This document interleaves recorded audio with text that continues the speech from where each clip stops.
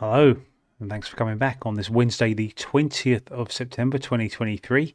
As yet, we're still waiting to hear from Unity on what they're going to be doing. I think they probably will roll back their changes on per install license fees. So good on them for doing that. I think they're going to get a lot of stick. I know people like to be outraged these days, but Unity are rolling it back, so we should give them the credit where it's due because, I think their comment here, we heard you, we apologise for the confusion. So they're saying they're sorry, effectively. So, but of course, Unity's loss is Godot's gain, and I'm hearing they're getting funding and a lot of positive press right now in Godot, which is great news. What we're going to do today is I'm going to show you how to create a full game. It'll probably be over a couple of tutorials because it's fairly involved, but it will be, it'll be a full game.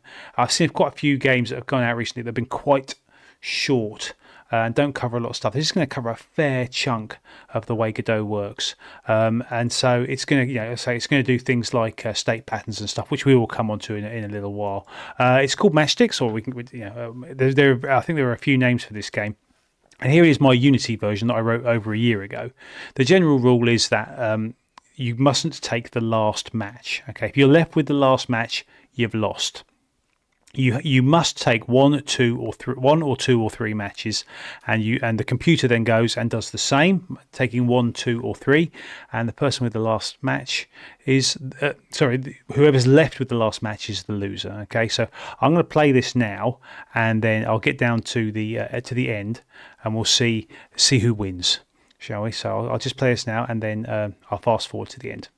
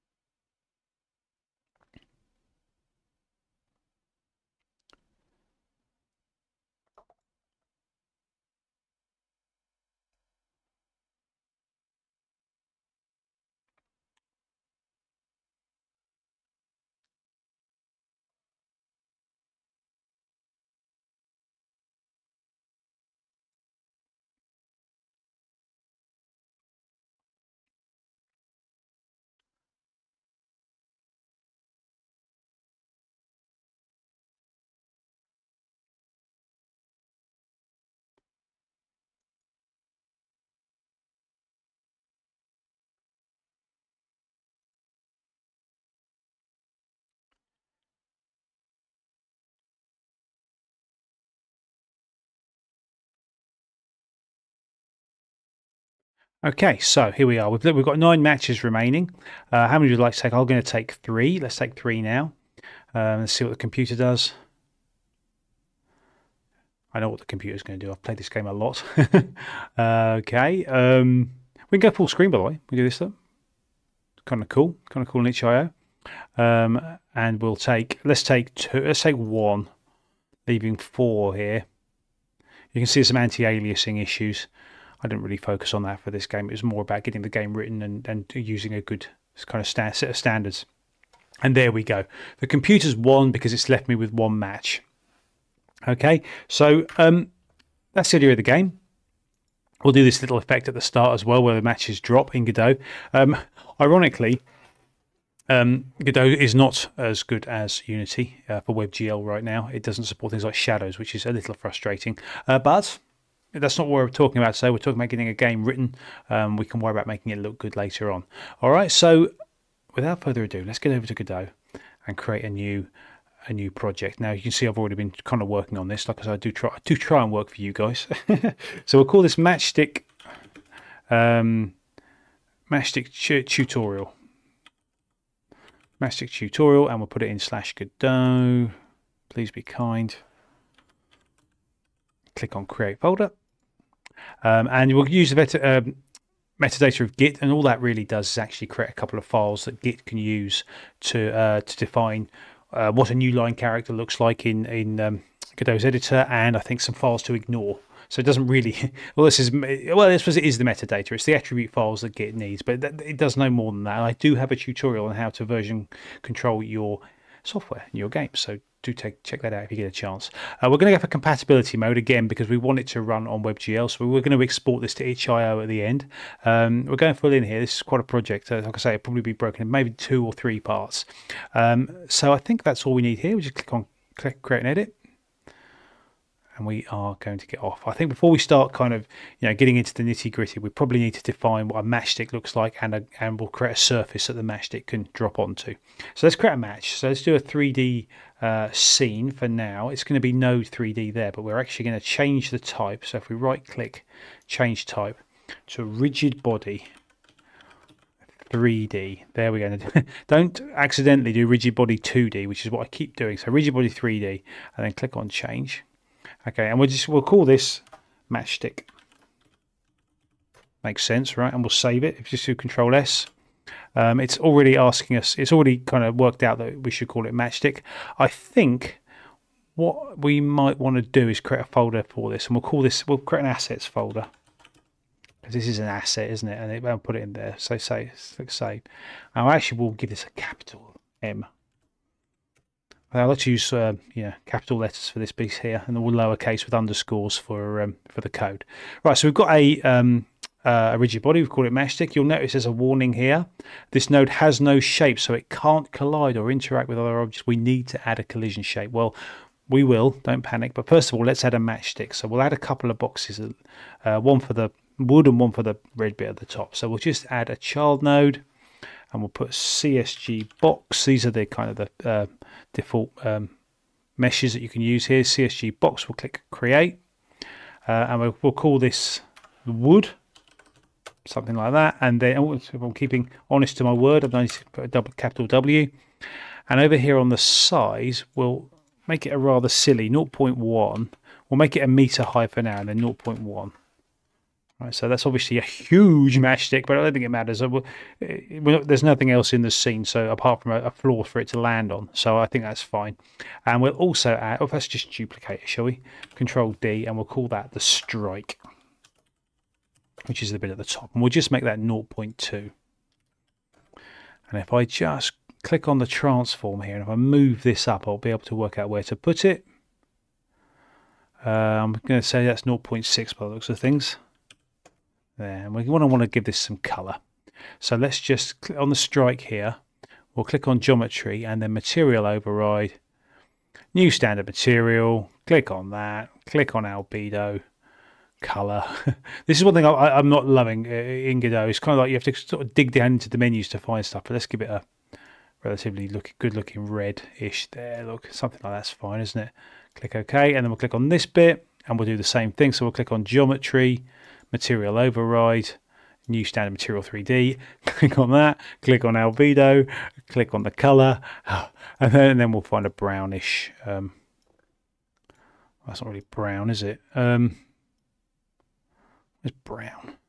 There, that's quite good, isn't it? That's quite a good brown. Somewhere about there. And then we'll click on that. And that's our match. What a glorious looking match that is. But at the moment, as this match is complaining, it doesn't have any sort of collision on it, so it's just it has nothing to identify as a where it collides with other objects. So let's add one. So let's just right click here, and we'll click add child, and we'll add a collision shape 3D. All right, so this is what holds various collision types, and the matchstick's happy now, the rigid body's happy, but collision shape 3D is not happy, and that's because we've created this 3D, but we haven't actually told it what type of shape we'd like our collision to be, and we want it to be a new box, like so. And we should be able to work out the size, shouldn't we? Click on the box again, and you click on the size here. Just be careful here that you don't use the scale to define the size of the collision shape, which is easy. You could easily just go 0.1. That's done all three, isn't it? You have to unlink it, and then 1 and 0.1. You see what I mean? So it's very easy to assume that you've actually created, but I think that gives very unpredictable results. So it's actually up here in the actual collision shape you would do it, and we know that's 0.1 there. I think that'll be 1.2 then. And that's going to be 0.1, and it's down just a touch, so we just move the transform of it here, and I'm guessing that's going to be not the rotation, the transform position on the Y, 0.1. Great, What a match. That is a match. That is the match to beat all matches. We'll save that and we'll call that. And we know what we can do is we'll create an environment for that match to drop onto. So let's just click on plus again. Click on 3D scene. This is a node 3D and we'll just call this something like world, shall we? And then this is going to be our amazing looking location where the matches are going to fall and we're going to play our game. So we want to add a surface for the matches to drop on. So let's do that. We'll add a child node. Again, it's just a CSG box, but it's going to be a much bigger one. We'll make the size, make it 20 meters by, it doesn't have to be very tall, right? But we'll make it 20 there as well. So it's 20 by 20, nice and big. There we go, lovely. And we just have to turn on use collision here. Otherwise, well, I'll tell you what, I'll actually show it to you now. Let's just, under our assets, let's add our matchstick. Let's pop it on, and we'll just, under the matchstick, we'll just drag it up a bit. And then if we click on play, the default scene is our world. Let's just save it, shall we? Control S, and we'll save this as world. What I might actually do is create a folder for it as well. So let's go back up here, create a folder called scenes, and we'll put world. I don't think there's going to be any more scenes than this one in there. But so if we we've saved it, yeah, and we'll click on play. It should, again, we'll say select current as the scene we want to use, and that's what we get. Absolutely nothing. So that's great, isn't it? And the reason for that is we don't have a camera, nor do we have any lighting. So we should sort both of those things out now. Let's add a camera. Again, there are better ways to do everything I'm doing now. There's a more kind of, what do you call it? Standard way that you might want to create this stuff. But for now, I'm just going to create the camera, drag it, pull it back this way. What you can do as well, you can click on the little preview here and it will show you what it looks like. And that for me is near as damn it perfect. What I might just do is if I click on transform here and just play with that a little, just so that drops down. There we go. So we can see kind of the full surface. I think, by the way, this box here, let's just uncheck the preview. That's the floor, isn't it? And we want to add a geometry node for that. Let's make it a dark green. Let's add a material rather. We'll make that again. We'll just click on here, albedo, color, make it a greenish sort of color. Oh, make it a bit darker maybe there. We uncheck it. Uncheck it. There we go. That's what it looks like. Right. So we've got our match up here. We've got our green surface here. So now if I click play, okay, we can't see it, but let's add a light, shall we? And we're going to add a directional light as well. So we'll add child node light. And we want a directional light 3D, which is this one, which is effectively the sun, is what this is meant to represent. So if we click on create here, drag it up, and then angle it downwards, and that'll sort of pretend it's the sun. All right. It doesn't matter where you put this. It's like an infinite rays. If you use Unity, you'll be very comfortable with this. This has an infinite number of rays pointing down. Imagine it to be like the sun. It's not like a spotlight or anything like that where you would, it affects just the area it's at. This is going to come down from that. You'd only usually have one of these. So now if I click play, it's just sunk straight through. Did you see that? I'll just do it one more time, just in case you missed it. Keep an eye on here. There you go. It's just gone straight through the floor, and that is because our floor needs to hide that and have a collision. Collisions are fairly straightforward, I suppose. You just got to get your hang on. Look at all these masks here and layers. I won't go into detail about them, but let's just say if you keep everything on one for now, you'll be fine. This is the collision layer is what this object kind of is on, and the mask is what it's listening on, right? So if any other object is on collision layer 1, then this will be listening for it. If I did that, if I turned it off, then it won't be listening for that object. And I think that if I go to my matchstick, I'm not sure if it's on this bit. Here we go. Click on collision. You can see it's sharing the same layer and mask, and this is useful more for things like maybe when you're using the masks here for like an area to patrol or something like that. You might not necessarily use it for physics. You might use it for other things where you want to identify stuff in a certain area. You've got 32 of them, and you can rename them and all sorts of cool things like that, but I won't go into that right now. Have a play, see what you can do. So now if we click play now, I'm hoping this will fall to the thing and then drop to the ground, and there you go. It's a little small, isn't it? I probably could have brought it a bit closer. So we've got our match Yeah, bring it a bit close to the camera. Look, drop it down there-ish. Okay. Play, and now let's just do it again, just one more time. There we go. You can see our mesh drops to the ground. Lovely, and falls in there. We need to think about how we're going to design our game, and this is where I wanted to start talking about states, state patterns. If you are familiar again with game coding, you're probably very aware of game states and state machines. They're a very strong pattern that I think it's called the Gang of Four wrote a book about. I'll find it here. Hang on, I'll find it here. I think I wrote the design patterns. This is the one. Elements of reusable objects, object-oriented software, 1994. It's kind of considered to be the Bible of patterns in terms of sort of its, the original. There's been others that have come since and amendments to it and what have you, but it's considered to be a very, very good book. Yeah, called The Gang of Four. Like Gamma, Helm, Johnson, and besides. Wrote this book, and a lot of you mention this in certain circles, you'll certainly strike up a conversation. But the state pattern looks something like this, and those that aren't familiar with this sort of diagram, don't panic. You have what's called a state, and that state will have subclasses. Okay, so you might have a very simple state that says handle me. Right, this is how we do it, and then you might have a state that says something like, if this was a player, if this was an enemy, for instance, then you'd have a standard state called enemy state, and there might be a state that says chasing, sleeping, walking, dead. Right, so things like this that they can have, and then you'd have a handler, this handler here that says, yeah, just go and handle, and it doesn't know what state that enemy's in, but it doesn't matter because all it does is call handle, and then the appropriate handle gets run. Now, if you're not familiar with object-oriented software, don't stress. It's just a pattern that works well, and it's clean and easy to maintain and understand. I find, again, I'm going a little bit of an old man rant here, but sometimes people over-engineer stuff, and I think people create states and patterns and blah, blah for all sorts of reasons, and it gets too complicated too quickly. And I've realised that possibly my ugly mug was in front of the collision layers that I was showing you there, wasn't it? Let me just quickly hide that there. So if I show you here's what I was talking about in those collision layers. Apologies if you couldn't see what I was talking about there. Sorry about that. So good clean code and readable code is more important to me. As long as it's straightforward and clean, I think that's the winner. All right. So please don't see people creating all sorts of classes and subclasses, whatever.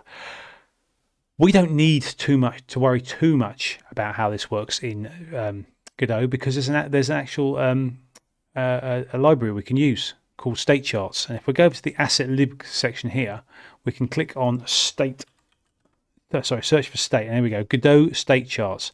I've been using this, and it's very good. It's got some extra features that we really don't need to use for animation, things like that, certainly not in this one. And it's got, basically, it implements that whole pattern for us so that we don't need to do it. And it gives it a little bit of a visual representation as well, so we can see it in the Godot inspector over here. So if we click on download, it's going to download it for us. And you'll notice there's a couple of things. So it shows you the files that you might want to use. Now, we want to use all of the add-ons here. So we'll click on that, and then if I just sort of, what's what I'm looking for? Close some of these windows. It's also got the state examples. I'm going to uncheck that. It's only the add-ons that we need. So if I just click on install, bang, and it says assets, Godot state charts installed successfully. So I'll click OK. It's throwing a lot of errors. Not that many, but it's throwing a few errors. So what we'll just do is we'll quickly just make sure everything's saved, which it is, and I'll just do project, reload current project. That should bring it back up. Pop, there we go. And now we can go back to 2D. There's no errors here, which is great. It does actually say about this Blender thing here. I need to sort that out. I think I was messing around with Blender at some point, and I think I tried to get Godot using Blender. You may not see that error. I will find out how to fix it and let you know. Or if you know, please do put it in the comments. That would be great as well. I want to double check that I am recording. Yes, I am. Always a slight panic on that one. Right, so we've got our game ready. I guess we've got the floor, we've got a matchstick. Well, what do we need? Well, we need to define how to play the game. And let's just have a little think about what states this game could be in. So what I'm going to do and under the world here, I'm going to create a child node, and it's going to use our new Godot state chart. So if I just type state, no, is it chart? Now this is upsetting to me that it's not there when you search for it. 1 second. I'm sorry, I've forgotten one key piece. Is that you need to go over to project settings under plugins, and then you need to enable. Sorry, apologies, I restarted it. You have to go over here and enable them, otherwise it won't work. Sorry about that. So let's try again. So we go right, add child node, and there it is, state chart. So apologies for that. Right, so we click on there, click on create, and we've got ourselves. This is kind of like the sort of the manager itself, right? So under here, we're going to have a bunch of states or that we're going to switch between depending on what state the game is currently in. Now there are different sort of styles of state patterns, and the one I'm going to use here is what's called the compound state. There's also this thing called a parallel state. I'm not quite sure how that works, but I guess I understand the concept that you can be multiple states at the same time. We're not doing that, so this is the one we're going to want here. These ones we're going to use in a minute. So we're just going to click on here, compound state, and we'll just call this a game state chart. I'm going to keep that as a compound state, and now it's going to complain. It's going to say compound state should have at least one child state. That makes sense, right? This is supposed to have multiple states in our game at any one point. Sorry. It's meant to have multiple states, but it should be one at any one point. So let's create a single state right now, and this is the one you want, atomic state. And the rest of them, I don't think I use. These are we'll use transition in a minute, but we don't use any of these other states, animations and animation tree states. We're just going to use this one here again, which is like this is the state that we're going to be in at any one point, right? So I'll click on here, and we'll just call this init, right? So init for initialization makes sense, doesn't it? This is where we're going to create our matches, all that good stuff, right? So we'll click on here, and what we'll do is we will on the compound state, it's going to ask us what initial state we want to be in, and we want that to be in init. This is where the game starts. We'll click OK. Now nothing happens now. Nothing's going to happen. We've got our states, wonderful, but it doesn't do anything. It doesn't really. It's in fact, what you can do as well is if under the camera 3D, if you click here, you can add the debugger. I thought state. It's here somewhere. It's weird that you can't sometimes search for certain words. State chart debugger. 1 second, I'll find it. Apologies again. I know I've done wrong. What you need to do is you need to attach a script to the camera 3D. So we'll click on here. And no. We're just sorry, under here, camera 3D. We're going to click down here under script. We're going to do quick load, and then I'm just going to hide myself. So let me just do that again. I'm going to click on the camera 3D, and I'm going to go down to here and click quick load. And now if we look for debugger, state chart debugger. There we go. Click on open. And now I think if we go to preview, no, let's just click on play and just see if it appears. Script inherits from type control, so it can't be assigned to an object of type camera 3D. Okay, I'm gonna hold on this, and so let's just remove that for now. Under state chart debugger, I'll just blast it. I'll just click on here, and I'll just click on clear. Which is clear. There we go. So let's just ignore that for now. I'll remember how to do the debugger shortly. That will show us where on what state the debugger's in. Once I've worked out how to get that going, I'll show you. But anyway, so there we go. So we've got our init state here, but it doesn't do anything. So what we're going to do is under our world, I think what I'll do is I'll create another child node. It's just literally going to extend node, which is fine. Click on create there. And then we'll call this state manager or something like that. State manager. And this is going to have a script associated with it that's going to take the different states and do different things depending on where we are, right? So let's just click on init here. And what we'll now do is we'll say in here, if we go to node, we have these things called signals.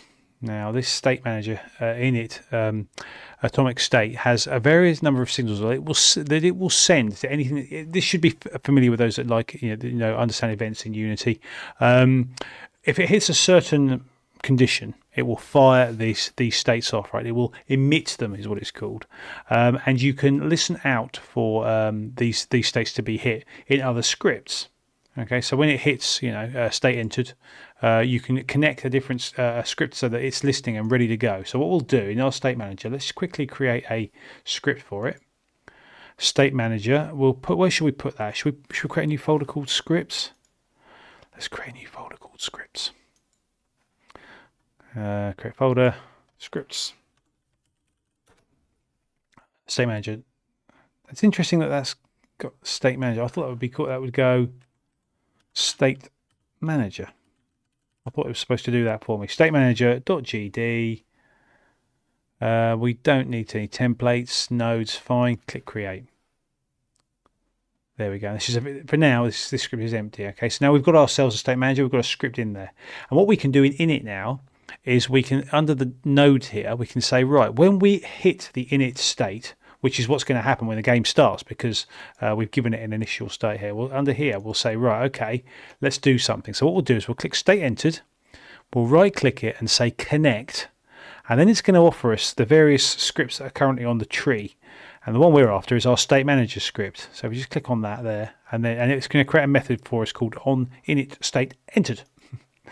Okay, and this is going to get called as soon as the game starts, because spinning back quickly to the inspector and compound state, init is the first state that it hits. So state manager is going to get the on init state entered event almost straight away. So let's just quickly try this out. We'll say print. Print hello. Yeah, let's just put hit initialization init state entered. And now if we run it, let's just stop it and start it. I would expect to say init state entered. So we're in a good place right now. We're in a good place. We've got our state thing working. It's actually saying, yep, I'm running. As you can see, got a little Wi-Fi signal there to say it's actually emitting signal. So good. We are in a good place. Now, it makes sense then that we need to spawn the matches. So with that, what we'll do is we will create a link to the actual match itself. So we'll say how's it preload? So we'll say at onReady var matchstick scene. Should we say matchstick scene equals preload? Gosh, it's giving us a lot, isn't it? So if I say matchstick, I'll start typing matchstick. There we go. Lovely. Just put M, and it's found it for us. So what that's going to do is it's going to find this scene. Let's just hide all that lot and the assets there. Actually, no, there we go. So it's actually going to load this matchstick scene here into a variable for us so that we can instance it very, very shortly. Okay, so that's going to say, right, again, this is like a reference to a game object in Unity. I keep referencing these things. Okay, that makes sense. Let's just run it. I like to run often just to see if it throws any errors. All good there. In fact, what we might actually do, I might just see if it's worked as well. So I'll just say print matchstick scene. Press play. And you can see just here, so it has found a reference to it. That would say nil or null or something if it wasn't there. So that's really good news for us that it's found it. I've been having some problems getting the scene tree because it loads the scene tree in a certain order, and yeah, it's been spinning me a bit.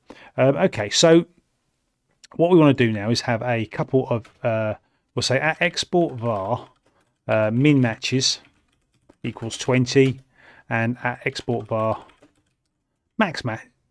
Why is it now? Matches, max matches. There's no other called max matches equals 35. Okay, I'm just making those numbers up. And if we go over to our scene and click on State Manager, actually you don't need to do that. You can see here, it's by using the export, we've actually got control over what those are. Now we could have put that export in there as well, I guess. For now, I'm going to leave that because we know that's the matchstick scene that's going to come in. It's just interesting, that preview there, isn't it, as well, that window. I think it's showing us the frustum there of where it's going to be. So we've got a min matches and a max matches. Oh, by the way, we don't need this matchstick here anymore now, do we? That's actually just a that was just for our testing purposes. We're actually going to instantiate them now properly. So if we go back into our state manager script on Init, what we can now say is we want to create a random number. Oh, we'll have it. Yes, we'll have a variable as well that says we'll just for now, we'll just say current match count of type int. Oh, we should do that as well, shouldn't we? We'll just put these as int as well, just so that we know what they are. All right, and this one's not going to be set yet, but down here, what we'll do is we will say current match count equals rand I range. Okay, so what if that wasn't obvious? It's saying you know, create an integer between the range, and we know what that's going to be. It's going to be min matches and max matches. And should we just for fun, we'll just print out that current match count. Control S and click on play. There we go. Sorry, I was expecting the match to drop then, but it wouldn't do, would it? There we go. So we've got 20, and I'll just stop it and start it again. Hoping that'll be different. Number 21. Run it again. 23. Okay, fine. All right, it's going between 20 and 35. Those numbers seem very close to 20, don't they? I wanted to pick a good one. 26. Okay, I'm going to assume that random thing's working. But we don't just want those matches to be to show us a number. We want to actually create the matches, don't we? So let's create a for loop. For I in range, and I think what we need to do is just say current match count. And what that's going to do is it's going to do from 0 to current match count. And then what we need to do, unsurprisingly, is create an instance of the matches. So we can just say, I think it's matchstick scene dot instantiate.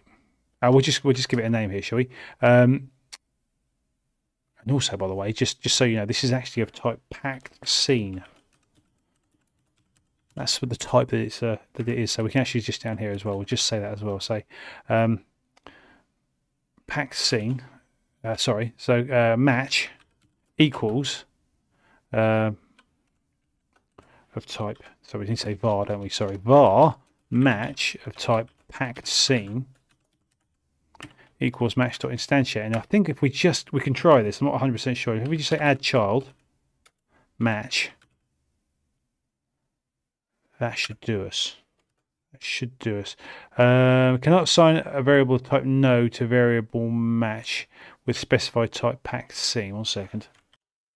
Sorry, I'm being slightly dim. That isn't a type match scene, isn't it? This is actually an instantiation of it. There we go. So there we go. That's better. Sorry. So let's just run this now. I don't. This is going to have a bit of an odd, but it's worked. It's worked. Look, you can see it's created them. It's very small, so we might want to think about getting the camera a little bit closer and further down. But it has created them. But the one thing, the slight problem is they're not high enough. So some of them have dropped through the ground. So we'll just say match.global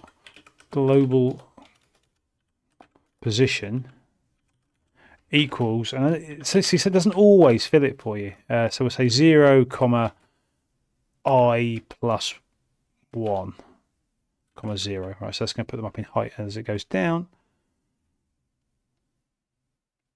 What have I done wrong? Expected expression after that. Hang on. I've realised what I've done. Been playing around. Match is a keyword. So we'll call this match 1. What a prat. If we call that match 1 there, that will work now. So what an add child match 1.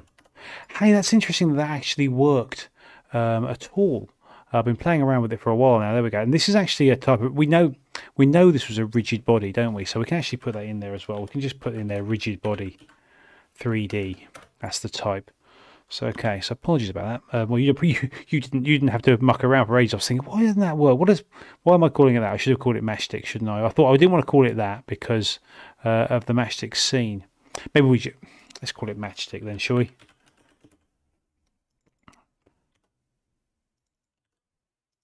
Okay, there we go. Matchstick scene. There we go. That should now work. And now it's going to create the position. It's going to get higher and higher. So hopefully, if we watch that now. There we go. We can see a whole bunch. Crikey, there we go. We don't know how many are there, though, do we? So how do we know that? Well, the best way we can do this is to maybe put a little status up here to say how many matches are available to us. So let's do that right now. What we can do in our... let's go back to the 3D mode here. What we can do in our world node is add a UI to it. So let's just, if we click here and add child now, we're going to add a canvas. and this is the canvas layer. This is the root layer for anything that you're going to want to do that's going to be front and center on the screen, right? You know, like your statuses, you know, your toolbars at the bottom, all that sort of stuff. So you click on create here, and that'll create a canvas layer for us. And we're going to put a little text box at the top. So we'll just add child node. We're going to add a label, and we'll call this. That work? There we go. Yeah, and it's created. Pop the 2D scene up for us, and we will rename this to match count label or something like that. Match count label. And we want this to span across. We need to be in the center, don't we? So if I just click on here on the anchors and then do top center, which is that one, as well as over here, if I just do horizontal alignment, set that to center, that'll make sure the text is in the middle. And it's on the text, I'll just put matches remaining, colon 0. I do not like the size of that font. I don't particularly like the font, but we're not going to worry about stuff like that today. Please refer to my video on the main menus if you want to change the font and stuff. We're just going to click on the theme overrides, font sizes. Basically, make sure the match count label's there. Theme overrides, font size. Let's try 32. That's better.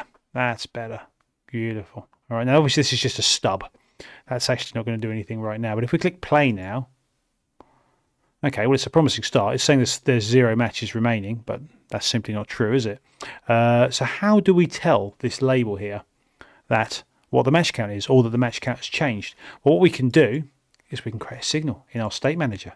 So if we just go into our script now, let's actually add a signal. We'll say match count changed. All right. And we'll send. It's going to send a parameter, new match count of type int. That's good, isn't it? Right. So we got that. So this is the signal, and what we can do here is we can say match count changed. Dot emit current match count. Magic. Now this is wonderful, but nothing's listening for this emit, and we want the match count label to listen out for that. So that any time this changes, any time this match count change gets emitted, this is listening for it and ready to update. So what we'll do is we'll just add a script here, like that. Match count label. Match count label. Inherits label is fine. We want to put it in our scripts folder. It's putting it in scenes at the moment. So let's just go up a folder and then go to scripts. Okay, and click on open. Match count label, make sure it's got the same thing.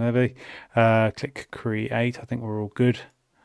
And now we've got our script. What we can do back in our state manager, if I go to nodes now, you'll see that it's got this new this new signal that we've created. And what I can do is I can just connect that. You can do this in code, by the way. That's another way of doing it. But I quite like doing it this way, so it's clear over there. And then we'll go to our label. Here we are. We can click on that and click connect.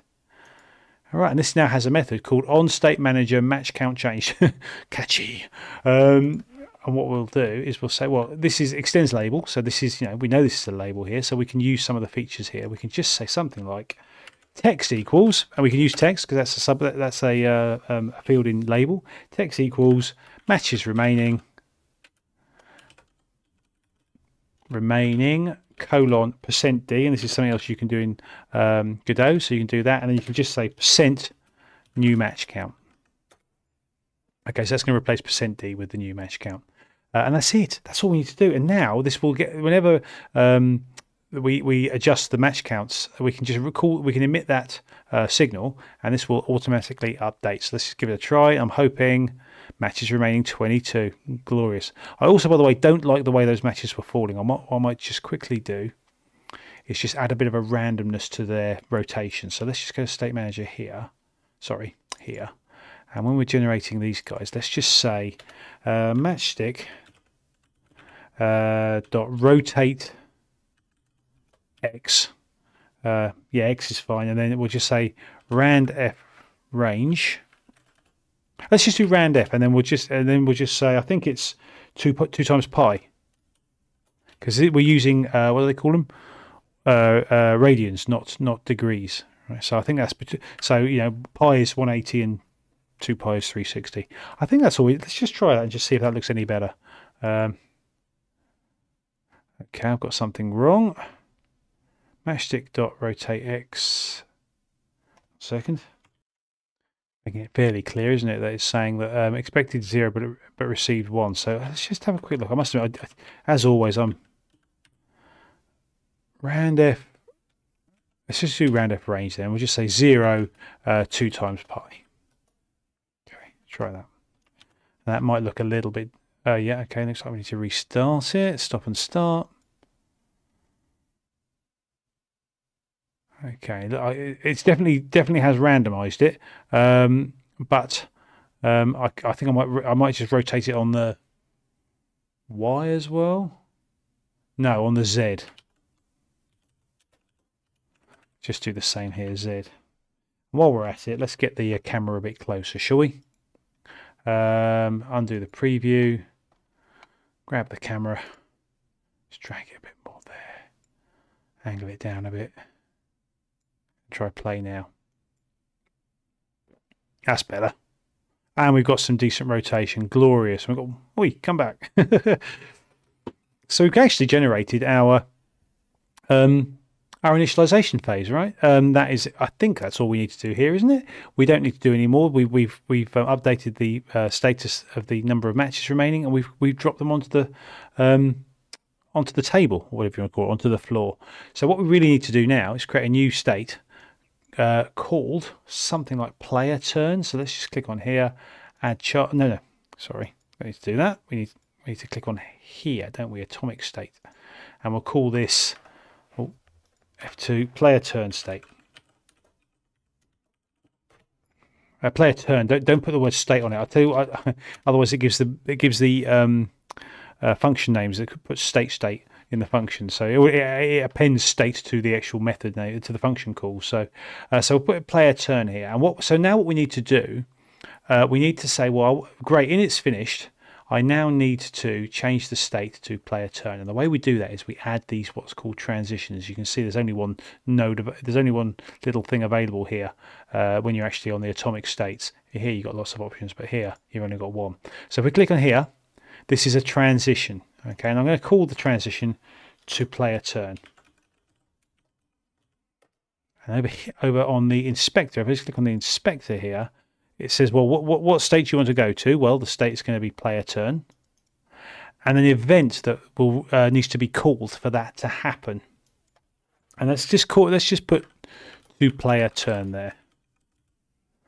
Don't worry about guards for now. In fact, we may not need to worry about guards at all in this tutorial. To player turn I think is all that we need. So I'll just save this, and now if I under player turn here, if I just click on node and then say state entered, we'll just add a connect here, and that's also going to be on the state manager. It's going to call on player turn state entered. Perfect.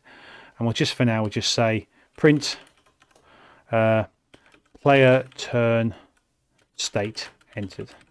Now it's not going to do anything. It's not going to enter that state yet because we haven't fired an event to tell this thing to change it. So you have to send event here to player turn. So if I just Control S this now, let's just click on play, make sure it all kind of compiles and looks fine. Init state entered, you see, so it's not done anything. We've got some debug errors here. Let's just have a little look. And we've got a lot of them. And I think the reason for that is because we don't have it inside the tree yet. I'm going to fix this shortly. This is a bit annoying. I'll find out what the error is, and I'll have it ready for the next episode. I think it's a fairly straightforward element that we can fix. I'll show you how to do that. It may even be that if we just move the state manager, what's happened? What have I done? I've moved the state manager as a subclass of Init. There we want it to be there. Let's just move that to the top and just see. I can't guarantee that's going to make any difference, but let's try. It's done the same thing. Okay, I will play around with that and get that working. I do remember. Oh, that match has fallen off. Look. So yeah, I will get that working shortly. But don't worry too much about the errors right now. Okay, so we need to fire an event that will tell the state manager to change to the player's turn. We've got this transition here to player turn. So let's just put here, after this is finished, we'll say Yes, so this is in the state manager, isn't it? Yes, so we can say, let's put a reference to it, shall we, up here? We'll say var at onReady var. Should we say at onReady var? Come on, at onReady var game state chart, yeah, game state chart equals dollar. For this game state dot slash. Do you know what? I'm gonna cheat. I'm gonna cheat rather than do that. I'm gonna just grab it. You can do this. We can just grab it here. Click on that. Drag it in, and then hold Control after you started dragging. At least that's what I do. And there we go. We've got dot slash. Okay, so that's the syntax. Dollar quotes. Okay, and now we can say down here. Now that we've got a reference to it, we can say game state chart. Come on, help me here. Chart dot send event. Hang on a second. Yes, it's send event. Oh, maybe you come back in event brackets quotes, and let's just send that event. That's just a new line there as well. Look at our transition here. That one there is the event we want. Control C. Click on that. Now the reason this works, by the way, in fact we could even put it here. It's what's called duck typing. You wouldn't get away with this in some languages, but here it's fine because it's saying, well, okay, I'll trust that send event exists under this variable that you've created up here. But what I might just do is I might just change this here to state chart, if it'll let me, yeah, and that might help it work out what this is all about here. So now if I press Control S and now if I click play, it's worked. It's absolutely worked. You can see it's actually done init state entered there and player state turn state entered there, which is absolutely wonderful. Now, one thing that I thought might be relevant here is the fact that, well, it's gone straight to the player turn, even while the so the matches have all been created, but it's gone straight to player turn now. So what we can actually do is if we go onto here, you can see there's a delay in seconds there. So why don't we make that something like 4 seconds, 3 seconds, something like that, just so that you know the matches are still falling, and this game state chart handles it for you. And you can see it hasn't done it yet, but there we go. Player state entered, lovely. And what we can do from there is we're going to start controlling some number of buttons down here. But that is for episode 2. I will check this into Godot, into Git, and I will tag it so that you know which tutorial it is. I hope this made sense. Please comment. I would love a like. I'd truly love a subscribe. I'm getting very close to 500 subscribers. It's terrifying. The response has been amazing. So thank you very, very much for watching so far. I will push out the next episode pronto, and we will get this game written and onto itch.io so you can impress your friends. I look forward to seeing you guys next time. Until then, all the best.